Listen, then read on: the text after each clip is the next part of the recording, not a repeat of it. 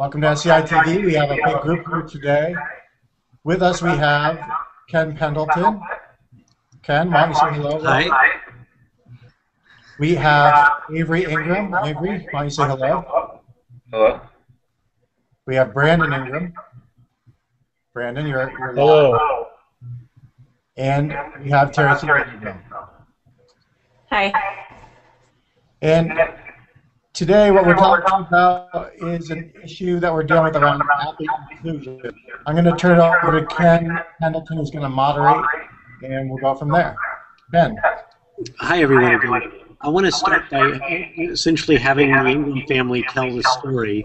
And so, Avery, I first want to let everybody know that you're blind, and yet you decided to become a high school wrestler.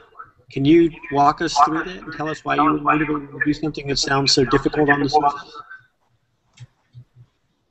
Yeah, so basically, I think I got into wrestling because I read a book about another blind wrestler, and it made me realize that wrestling was a sport that I could actually do. So I thought it was really cool. And what were your goals? Well, at first I just wanted to do a sport, like, because I couldn't play like basketball or anything like that. So it was just cool to play a sport. Yeah. So, and did you find it at first this was a really positive experience? Yeah, definitely. In what ways? Well, basically, I just think that it really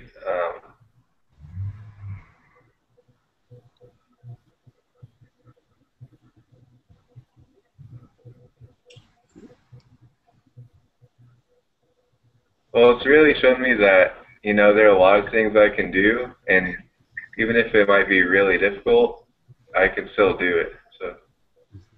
Well, that sounds really valuable. Teresita, how did this affect his siblings, your family, your friends, people around you react to this idea? It was a little bit of an adjustment for our family at first. We ended up going to wrestling practice before school and after school, and his older brother ended up being at school so much with us during wrestling practice that he decided halfway through the season to join, and so he became a wrestler because of Avery. And then when Avery graduated from high school, he was still involved with wrestling, and so his younger brother, who was 2 years younger than him, decided to get into wrestling because of the fact that his older brother was into wrestling. So Avery always had a brother on the team with him, and they ended up being his workout partners, mostly because the other coaches didn't really know who to pair Avery with or how to deal with a blind wrestler, I would say. And so his brothers obviously knew how to communicate with Avery and interact with him and be able to verbally describe moves to which can be difficult for other people if they're not used to that. So it was a lot for our family, but we turned into a positive thing. I would say how it affected his community around him was that people who watched Avery, whether Avery was winning or losing, they were really affected by Avery in a positive way. And I say that because we would be watching Avery during a match, and all of a sudden we would realize that the whole entire gym was cheering for Avery, and if Avery won the match, it was really, really loud with all the cheers, and that was pretty awesome. But even when he didn't win the match, he got a lot of applause, and he got a lot of high fives and pats on the back, and good job, and you're my hero kind of comments, and that was very cool. And another example that I wanted to share with everyone was a way that it personally impacted another wrestler that Avery was wrestling. When Avery was a sophomore, he wrestled at a tournament in Grants Pass, and we hadn't been to this tournament before. And so he was wrestling for the JV, and he ended up going to a match, and there was a boy there, and they started wrestling during the first period.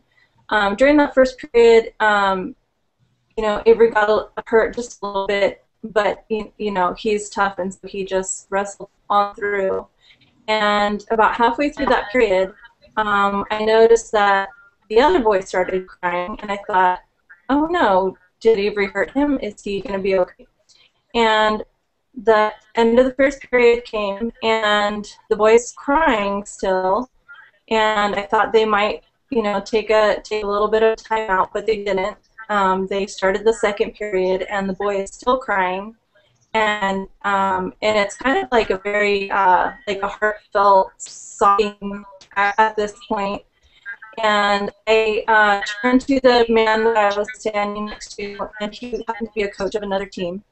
And he says to me that that boy must be going through a lot of emotions right now.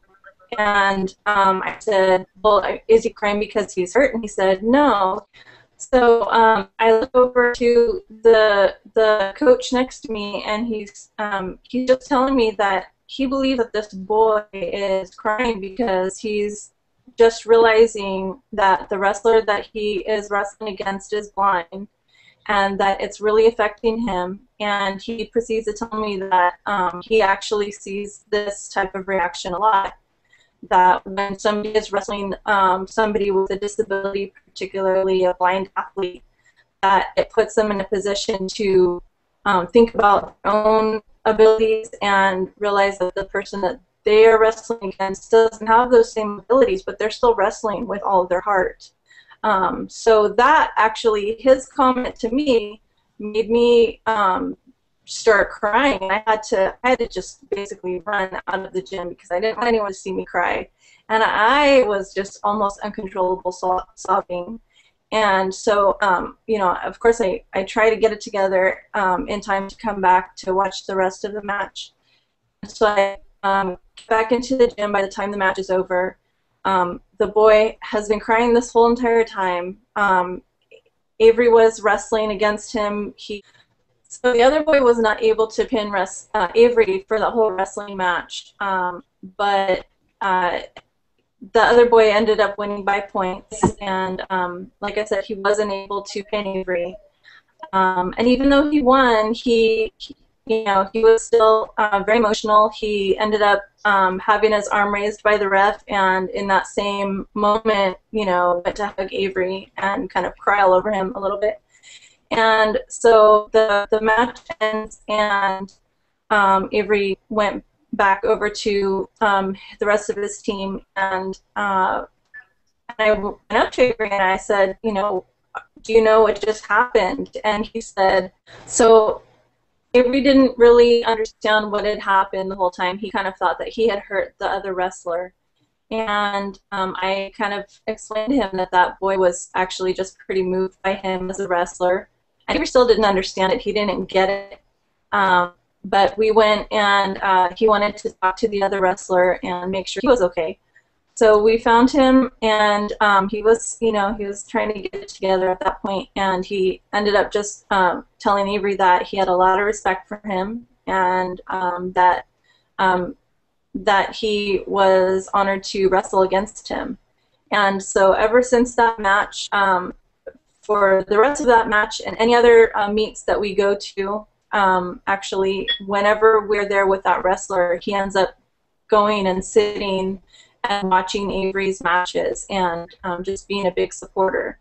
And that's pretty awesome. And in my opinion, that's it's just very powerful, and it shows the emotion and the value in having a teammate on a wrestling team who has different abilities than everyone else. Brandon, can you add from your perspective a bit about what was going on for you as a parent to, one, experience the highs and lows of having Avery do some of the wrestling, and then, Avery, we want to bring you back into the conversation as well. Yeah, I guess in the beginning, well, first of all, I never thought about Avery as a wrestler. I'm really happy he read this book and was motivated by it. it was great for me as a father, especially having two other boys who are active in sports. It was great to see Avery participate as well. I think it made him feel good about himself, really built his confidence. I guess seeing him put so much heart and drive, I guess it's kind of the same kind of drive I had when I was younger. I was just very, I don't know, very, I don't know, very, sorry, I was just very proud of him the whole time. When Avery did decide to join the team, I was pretty surprised on how excited the other wrestlers were to have him in there. His brothers were also, like Teresa said, very motivated by it. So eventually they ended up joining the team because of Avery, and I guess because of his accomplishments and his drive. I think they also saw a change in Avery. It made him a lot more confident, and I think they thought that they could benefit from that as well in the same way.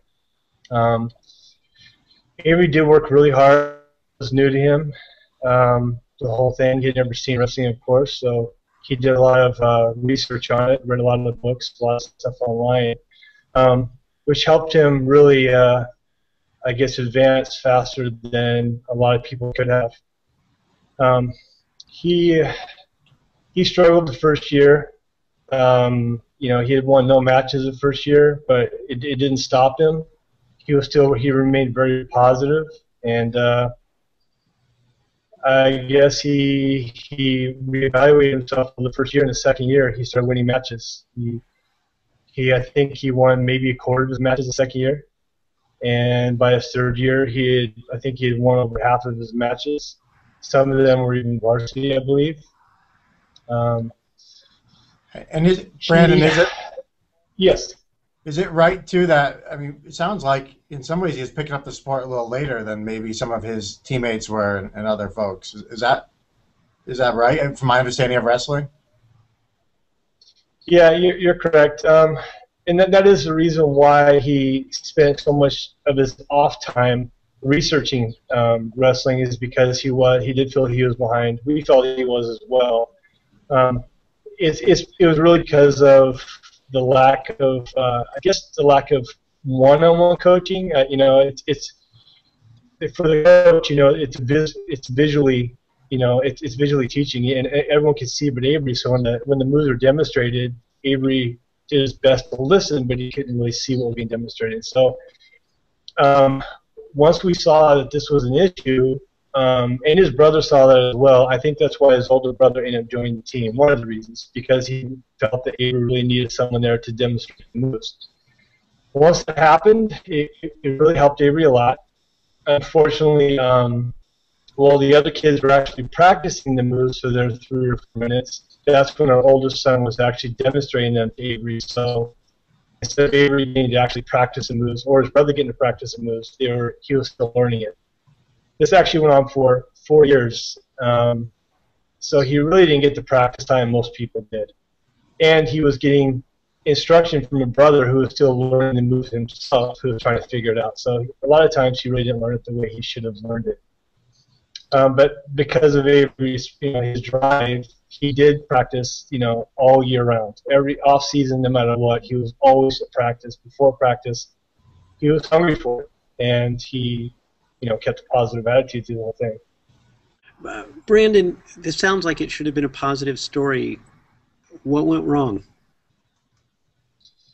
I think the biggest thing is, the fact that Avery couldn't see the coach. This was the first experience for him. It was the first, in wrestling at least, it was the first experience for the school. I know there are other visually impaired athletes in swimming and so on, but this was the first that I know of for wrestling. So I really believe that, I was very upset at the coach. I was very upset at the athletic director, but then again, was it their fault? I felt like there should have been someone there to at least supervise in the game, to see what was going on, to make sure that he was a fit for this program. I guess to see if it was even safe for him to do it. He basically said, "I'm going to wrestle," and he wrestled. it was really up to him, you know. And I just felt that maybe there should have been someone there to give him a little bit of guidance, like there was for his, you know, his normal education. But it never happened. So I just felt like he was kind of left behind, you know, the whole time.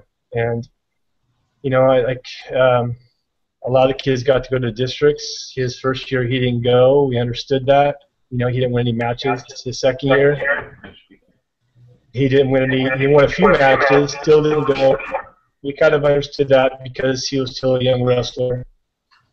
But the third year, he wasn't allowed to go, and that really bothered us. And the fact that Avery was actually told by his coach, and the coach also told my wife, that Avery worked so hard that he deserved to go, and he was going to go to districts. You know, Avery went to districts. He weighed in.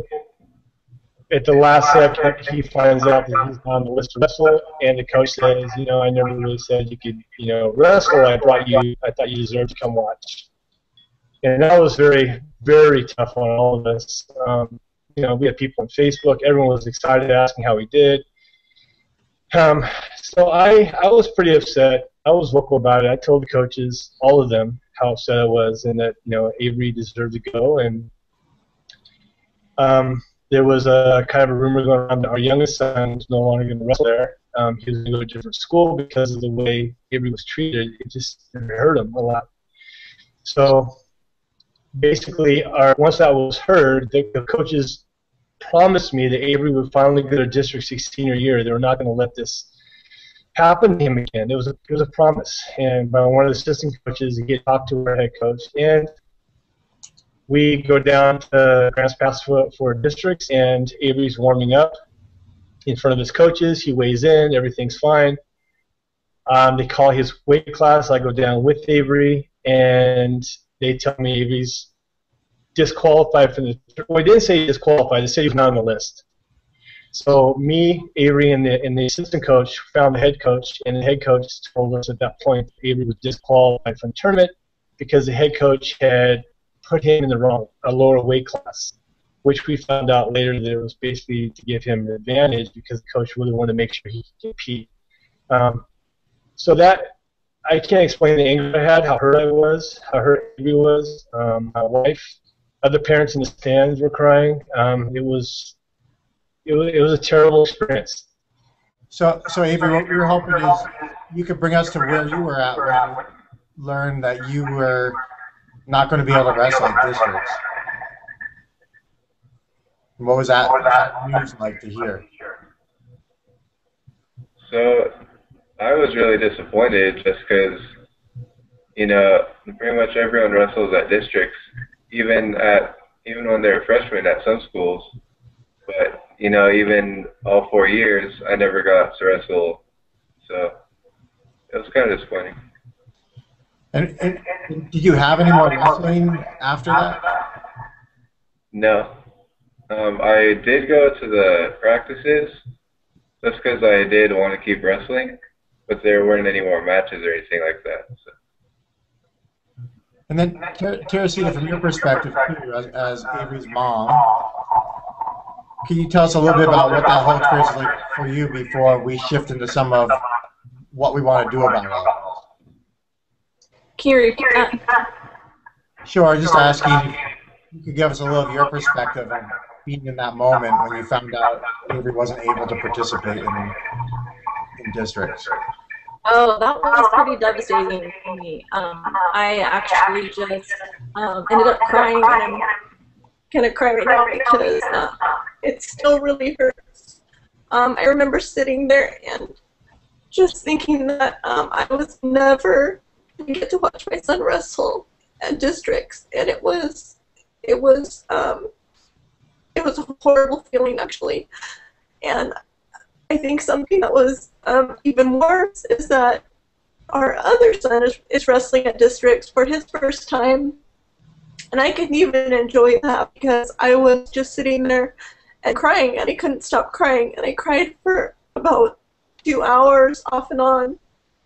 And then finally, when the day was done, we had originally planned to spend the night there, and all of us, we just thought, what are we doing here? We we just don't want to be here anymore. And it was also sad because we had been very involved as parents with the whole organization. Basically, what she was saying is we had done a lot for the program as parents, as volunteers. Not only did we go to fundraisers, but helped organize them. Our kids were at all of them. Sometimes we even had our cousins from another school come and volunteer. My wife joined the boosters to help out. Ended up becoming the president of the boosters to help the program because the program was suffering. It's so small. It is a football school, so a lot of the money goes and a lot of the effort from my parents. I even ran a snack bar at the football games to get credit, have money go towards the program. We give a lot. We had a huge barbecue at the final wrestling match in Sheldon. I had about 10 parents from other high schools that are volunteering. Like I went and got food donated from Albertsons and different people so we could make money for the program. We kept our end of the bargain. We did everything and then some because for our kids, for the program itself, we wanted to see it be a success in the future after our kids are gone. What Chelsea is saying is it was a slap in the face. We put out a lot of effort, and more than the other parents. Sometimes other parents, none of them would show up to the meets. It was just us. So we could never understand it. We try to put ourselves in the shoes of the coaches, and just it didn't make sense to us. We were very confused and left very hurt. So just to kind of recap a little bit for a moment here. So it sounds like what happened really was that here you had Avery who discovered this sport that he didn't know he would have interest in, and really found out he loved it, and really immersed himself in it, read books, participated, became a family event, and then you guys really had this horrible ending to his high school wrestling career, and so someone who's been spending his time inspiring everyone with his athletic accomplishments and his effort, suddenly is left on the outside looking in and not able to participate. And so then here you are left at that moment trying to figure out what to do as a family. What's sort of your thought process at that point? Like what are your options that you're playing around with when you know that this career has been cut short? And well, I start with you, Brandon, then we can turn to you, Teresita, and also to you, Avery. We were all so hurt, but I'll speak for myself. Right at the meet itself, I had talked to a couple of parents who were very upset, and we were all in agreement that we were going to go straight to the school. And I wanted basically to have the coach fired. I was so upset. I thought that was my only option at the time, and that would give me satisfaction. And that was my plan for a long time, and I just kept biting my tongue, waiting, hoping that something would hit me and give me the correct answer, because I knew revenge wasn't going to do anything. And I knew if he was fired, it would be an ongoing problem. It would be the next coach and the next coach until someone was educated on, the rights of someone who's visually impaired, I guess. Now I'm looking at it as, this did end badly for us, but for us to have closure and to have a great memory of what Avery did is to see change happen because of what he went through. So now I'm working, with people like you and getting ideas from friends. I think we're coming up with some great ideas, how to educate maybe not only this school district, but other school districts, maybe even nationally, on making people aware of this situation, that there are a lot of people like Avery out there who are not participating on the level they should be allowed to.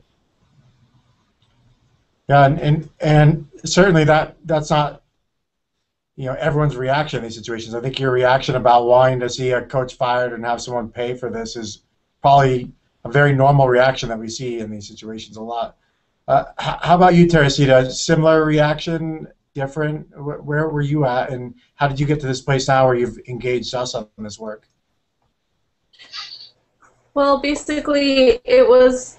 It actually was a situation where my husband and I both felt like if we did something immediately, it would probably be the wrong reaction, and that there was probably a smarter way to actually help solve this problem. because the one thing that we felt is that we did not want this to happen to another family ever again. And so, yeah, we're still both very angry. You know, I still get very emotional, obviously. But we just want to make sure that the next steps that we take are steps that will actually affect change on a bigger scale than something like just jumping to a lawsuit could accomplish. And so I believe that getting this information out there, having the right people to listen, and having the right people want to partner with us to help make changes and make sure that coaches know what are the best practices they should be following, make you know, options available for wrestlers, for athletes, and you know, have a really good partnership and support group for, you know, like safety net type of situation where kids don't end up falling through the cracks like Avery did. That would be our best possible outcome. Great. And Avery, from your perspective, what are your goals to see what happens on the other end of this? You've gone through a really hard experience. What do you hope happens out of all this? Well, what I hope happens is that people can wrestle or do any sport, and that, you know, people will make sure they have the right coaching and, you know, the right training, whatever. You know, not just that they can do the sport, but that they can do it well. Excellent. Ken, are you with us? Yeah, and I was actually going to bring the question back around to you, Josh, now, and ask, what steps do you see NCI taking to try to meet these goals that the Ingram family has? Yeah, so I was really struck when Teresita, when you and Brandon and Avery brought this story to me. For me, it really hit home. I thought about it, and I reflected a lot on my own childhood growing up and how important athletics were, and my brother Ken, who's autistic. And I'm sorry, we're going to mute so we don't get back. Okay, sorry about that. In my own brother Ken, who wanted to participate in athletics, and there was no support system in place, and it really hit home in the situation, and it kind of made me realize this isn't just a one-off situation. That what we have going on here is a story that keeps repeating itself over and over again for those who have various challenges to do mainstream athletics. And so what was so appealing about you guys when you came forward was that you weren't just looking to make someone pay or punish for what happened, although that's a natural reason to want to go down that path. You saw that there's a more productive way to go about this. And so what we've done and what we've spent a lot of time doing is assessing what are the reasons why this story keeps repeating itself. And in particular, what are the best practices and lessons learned and safety nets? How can we access an IEP process, individual education plan? What is there around the Office of Civil Rights? What are there around the wrestling organizations? What are these things that are in place that we are shifting the burden so much to you guys as parents, Brandon and Teresita, to look out, and by the time you learn it, you're already done with that athletic opportunity. And so for me, a lot of the lesson here is that we need to get way ahead of the game, and that there is a lot we can do at a national level to include opportunities. And the other part of this for me is that this isn't just about disabled athletes, but about all of the folks who are teammates and competitors and fans of these incredible athletes and are being denied the opportunity to actually experience their athletic career. My next question was a what's next question. Where are we going from here? So at this point, we've done an assessment looking at the laws, the federal laws on the subject, the state laws to the extent they exist, which is not in Oregon. We've looked at the local athletic governing bodies, for example, in the 4J district, which covers Lane County. We've looked at wrestling organizations such as USA Wrestling and its subsidiary in Oregon, and we've looked at nonprofits. And so from our point of view now, there's we have sort of a strategic plan to try to realize these goals. And I wondered if you wanted to conclude perhaps by speaking a little bit about what are we going to do next? Sure. So we had some very significant findings. First of all, and I think the family found this late in the game, and most families would find this late in the game, but there are some protections put in place around civil rights that probably are not being implemented in a very proactive way. So what we're finding are these equal access coordinators that are supposed to be in place for every school system. We can't locate them in a sampling of school systems that we've looked at. That's really concerning, to know that that safety net isn't functioning the way it is designed and legislated to function. So one clear area is to bring awareness around that. We also know that there are some best practices in every sport, and we'll use wrestling as the example, around how can you coach and support an athlete with specific disabilities. So here we have a blind wrestler, and there are some really interesting best practices that the family uncovered around using Avery as a dummy during lessons and being able to experience very hands-on coaching. There's also a whole support system around one-on-one coaches and supports that it's almost impossible to navigate as a family unless you have some sort of support. So a lot of what we're trying to do is make a call to action for nonprofits and trying to identify which the right nonprofit would be to really engage the appropriate safety net that is supposed to be in place, and then to start to share these best practices that we know are available, because the cost of not including people in athletics is significant, and it shouldn't be borne on the family to try and discover this over and over again. In fact, there are some really good best practices out there, and if we try and tackle it only on a local level, we don't solve the problem in the way it needs to be solved. So what we're really looking to do is a call to action to implement a plan that is based around our assessment. We have a series of things, Ken, that you've been a part of as well, and I'll let you fill in some of the gaps too, about things that we think make a big difference if they were in place, and shift from a burden on the family to try and discover how they can advocate for their son or daughter as an athlete, but really create a system that does not fail but actually functions to include people in really meaningful athletic experiences. Yeah, I think what we've discovered so far is that there are really good federal laws in place that essentially say that that mandate equal opportunity, that mandate that school systems create and have an equal access coordinator, and that they develop an an individual education plan that can include extracurricular activities. And furthermore, the other positive is as you mentioned, is that we know that there are that the wrestling organizations actually know what best practices are, and they're very and it's actually surprisingly simple to implement those practices in a lot of ways.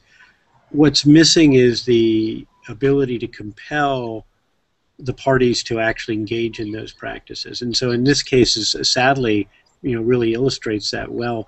Because if the coach in this instance had been properly educated, if there had been a certification process within wrestling, or the athletic director at the university had been aware of the law on the subject of what specifics are required in terms of in terms of developing extracurricular activities, I don't believe this would have occurred. And I think what's great about what the Ingram family is doing is, instead of trying to focus on this coach, however blameworthy he may be, the real focus should be on the larger picture of how can we change the institutions so that in the future, disabled athletes who are in a position like Avery is are going to get every opportunity to display just how good they are in their chosen area. Yeah, and in a lot of ways, we don't have a happy ending yet. Right. What we have right now is an unfinished story. We have Avery, who had the start of a really good experience as a wrestler that shifted to a really kind of troubling experience, and for the whole family. And it becomes meaningless if it doesn't become a warning signal and a change agent for everything else. And in talking with the family, and we've spent some intensive time together, all of us who are on this hangout right now, that we need to bring meaning to this. We need to have this be an important moment where we don't keep repeating this problem over and over again. And you know, when I listened to your story, Teresita, about what it meant to the other wrestlers who were competing against Avery, to me that's incredibly compelling. That it's not just about the folks who have disabilities themselves, and I think that in its own right should be important enough, but that it becomes an experience of really, we're missing out on having these great experiences and inspirational moments and truly great athletes. We as we were researching, we found stories of blind pole vaulters and really phenomenal things happening that are not supported and in place, and the fix is so easy if we can just make a call to action. Teresita, Brandon, I'm going to give you guys an opportunity sort of to add to our wrap-up here. So I'm going to start with you, Teresita, and then I'll shift to you, Brandon, and then Avery, if you want to gather your thoughts a little bit, too, about any final statement you want to make to the audience, that would be great as well. So, Teresita. All right. Well, you know, basically I believe that having Avery on the team was really positive for him in a lot of ways. It was positive for the teammates in a lot of ways. It was definitely a positive experience for everyone that came to watch and that wrestled against him. And I think that having somebody with different levels of abilities as a teammate, it's a teachable moment in itself. And it's something that is really going to stick with everyone for the rest of their lives, and they will always be able to look back and reflect on the time that they spent together and see how it made them a better person, you know, better athletes and just better all around. So I feel it's very important to make sure that disabled athletes are included, and you know, we don't want to have him be given special treatment, but we just want to make sure that they're given equal opportunity. Great, thank you. So while I am kind of disappointed, well, sorry, okay, let me start. So I am disappointed that I never got to wrestle at districts, but overall, you know, I think it could be for the best, as long as, you know, I can turn this into something good, you know? I mean, if I can make sure every disabled person has the same opportunities to wrestle or to do any sport, then, you know, I think it would be worth it. And, you know, there are some sports that disabled people might not be able to do, but there are some that, you know, that I could do if I wanted to, you know, like, the right systems just have to be in place. Yeah, I think that's incredibly well said, Avery.